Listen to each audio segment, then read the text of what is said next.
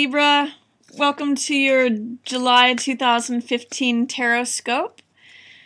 This is Gwendolyn from Readings by Gwendolyn, and I just want to say thank you to all those who've been booking readings with me and downloading the Tarot and Numerology workshop.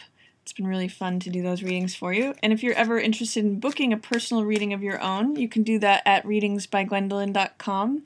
I'll put a link below or at the end of the Tarotscope here if you'd like to book your own reading. But this is the July 2015 reading for Libra. So let's see what the cards... I'm going to give them a couple more shuffles. I feel like it needs a little bit more. Okay, that seems good. Okay, so for 2015, for July, for Libra, what have we got? Ooh, interesting.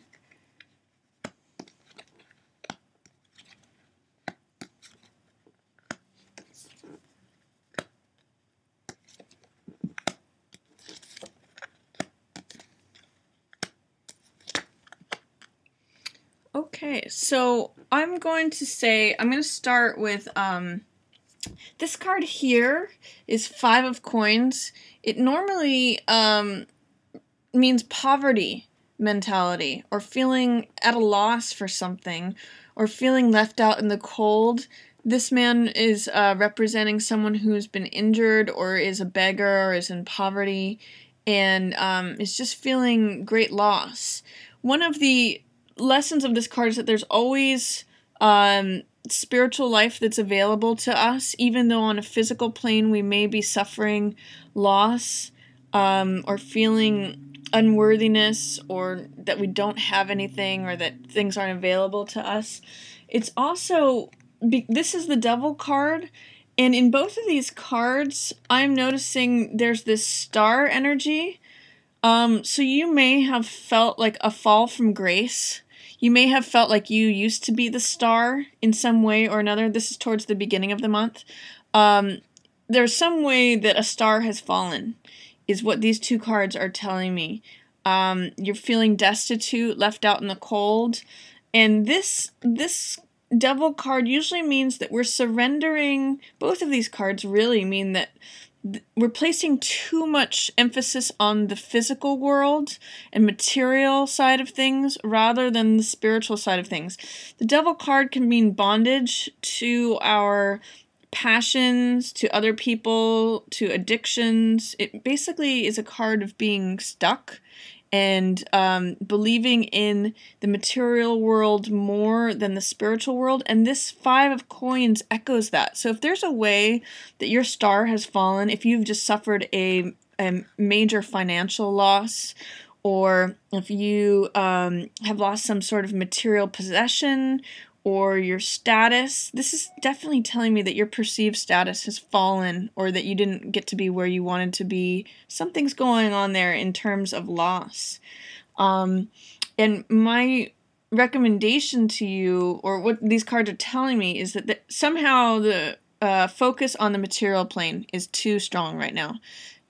Someone's being too materialistic, and they need to focus more on the spiritual side of things in order to get freedom from this stuckness, from this unworthiness, from this material preoccupation.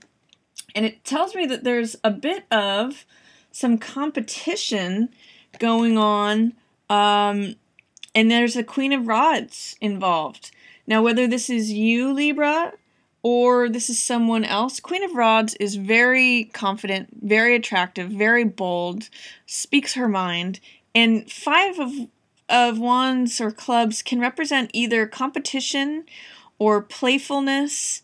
It either represents fighting or playing. So it can be lighthearted, that like it could be a bunch of kids just playing a game, or it's got a lot of Mars, Aries energy to it. So it can mean warfare. So there may be some competition that's going on with this Queen of Rods character that is causing you to feel this loss, or this deprivation, or loss of status. If there's someone new who came into your workplace, or someone new who's entered the scene, or someone that's even well established there, Queen of Rods usually has some sort of authority. there's some sort of conflict or challenge that's going on with her. And I don't know if that's you. This could be inner conflict.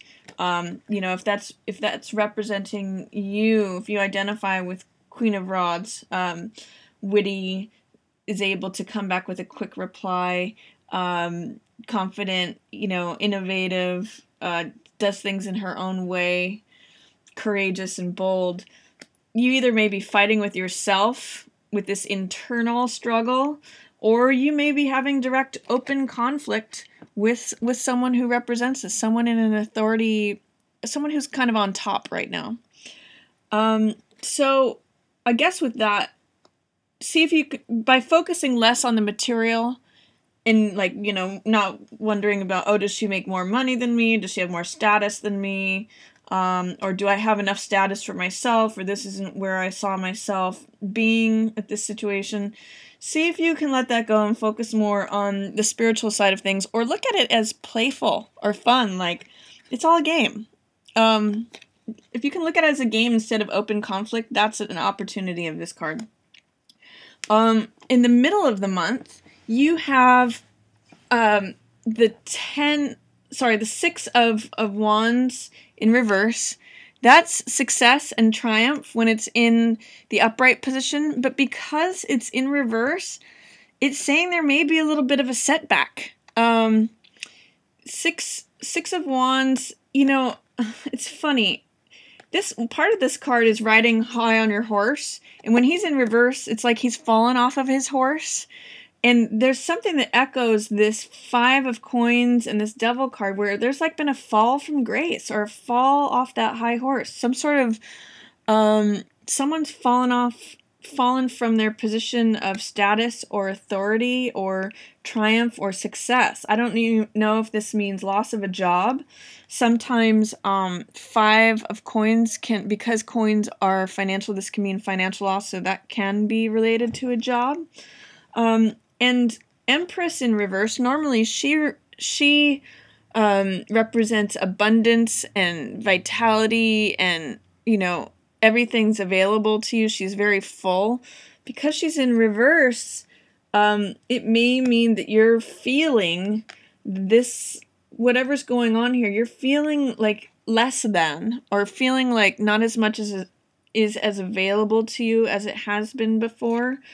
And this moon in reverse is telling me that you need to trust the inner feelings that are coming up for you. There's some stuff coming up from your subconscious. That's what this crab or this lobster coming up from the water represents. Moon often represents illusions or things that come up from the subconscious that are trying to work themselves out between the wild side of us, the wolf, and the domesticated side of us, the dog. So like the dog is more willing to be obedient and follow laws and just be more calm and stable, and the wolf is wild and you know, just unpredictable. So what moon means is balancing those two things. When you have feelings come up from the subconscious, letting them out, but you're having a hard time doing that, or they're not, something is coming up for you that you're not willing to address, is what moon is telling me. You're not willing to, it kind of almost speaks to this internal battle. You know, with this Five of Clubs, and what it's saying to me is this Four of Swords is saying, you know, take some time out, have some peace. Four of Swords is the soldier who's taking a nap and a rest before he prepares to go back into battle. So Four of Swords says, you know, just shelve it for a while, or see if you can be at peace for a while, and let this stuff bubble up, because you're not really, something's blocking it from coming up. You're actually like fighting this internal battle where you're not letting things come up that want to come up and surface, which is actually, you know, it's healthy to allow those things to come up. And because both of these are night cards, and this is a day card, what's happening during the day, you may need to just spend time like in a peaceful, sort of away from the rest of the world, working this out on your own. You won't be able to necessarily have dialogue about it. This is very internal struggle or solution. So strength being there tells me that you have strength at your disposal. Strength is going to get you through this. And I'm reading this as quiet strength. So by performing an open battle with whoever this figure is, or dealing with this situation outside, you're really not going to have success with that. It's gonna be more of this horse falling off the horse energy. But if you can have the quiet inner strength to endure this, sorry, I'm holding the card over there. Quiet inner strength will get you through it. The strength card is a lot about patience, endurance, doing things in a soft way. She is very different from, say, this person. What these two cards have in common is they're both very strong. However, Queen of Rods does things in a brash, overt, bold, fiery way, and Strength, who is actually the stronger card, she's the Major Arcana card, does things in a more gentle, subdued, patient, enduring kind of way. That's why she is they both represent fire. The lion represents fire and Queen of Rods represents fire, but you can see that Strength tames fire through sheer will of endurance and calmness and patience. True strength, not forcefully pushing things through, but holding fast and having patience, endurance, and calmness. That's true strength. So really, what this card is telling me is if you can hold through it, you have a lot of strength available to you. In the last part of the month, we have Knight of Rods in reverse, Wheel of Fortune, this Four of Swords, and then the Three of Coins. So Knight of Rods in reverse. Knight of Rods always wants, he's very courageous and bold, and in the Rider-Waite, he's, he's riding on a horse that is rearing up on its hind legs, and he's basically full charge ahead. And if there's someone who's like that, if that's you, or if that's someone else, things are going to change for that person. This Wheel of Fortune is coming up where Wheel of Fortune says change is inevitable. So what was high is going to be low, what was up is going to be down, what was down is going to be up. So tables are turning. And if you know someone, or if this reflects you, someone who's been like very gung-ho, very trying things out, maybe him being in reverse says, even though this person's been enthusiastic and going for things really haven't been going their way. They're in reverse. That's going to change. Wheel of Fortune in reverse means it may not change as quickly as you'd like it to, but tables are turning slowly. So something's changing. Either if you've been trying to be gung-ho about something, or someone else has been, things are going to change for this person.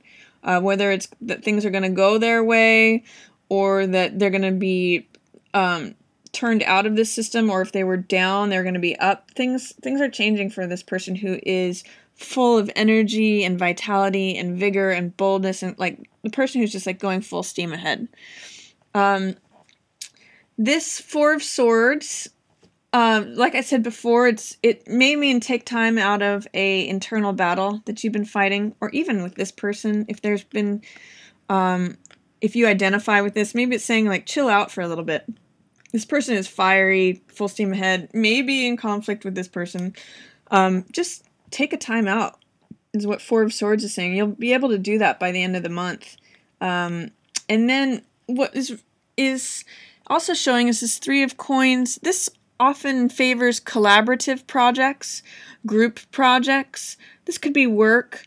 Because it's in reverse, it's saying, there may be an event or group project that you've been trying to work on. It's been stalled, or it's just not coming about as quickly as you'd like it to. You may want to just hang in there. Because this is 3 energy, it's having to do with, social events, more than one person. Usually in this card, it represents the architect, the builder, and the person who's actually going to use the building. So it definitely speaks to collaborative efforts. So even if there's a project for some reason, what I'm getting from this is that if you or someone else has been really gung-ho, like championing a project, building something, or creating something, and it's just not happening right now, all these are in reverse, take some time out, and it will likely have better results if you can just, like, shelve it for a while, or if you can take time out. And this is just strength, and Four of Swords really is just telling me, like, just have some endurance, have some patience with the situation, and just let things kind of roll for right now, because this Wheel of Fortune will take care of changing things. It seems really passionate and volatile, like warfare in this first week, and this feels like, you know, enduring the loss or enduring the challenges that came up for you during this. And then this just seems like, you know, keep plugging away at whatever project this is, especially if it's a collaborative project, but maybe just take a time out on it too. Like, you can still, you don't have to do things in a forefront, pushy, fiery kind of way. If you can kind of just chill out and back off, you can still work on the project, but just maybe in a little bit of a more subdued, less charged way, and things will turn around. So that's my reading for you for July for 2015, Libra. I hope you enjoyed it. And again, feel free to visit my website, Readings by Gwendolyn, and you can book a personal reading there or look up any of the cards that you might like. All right, thanks, Libra.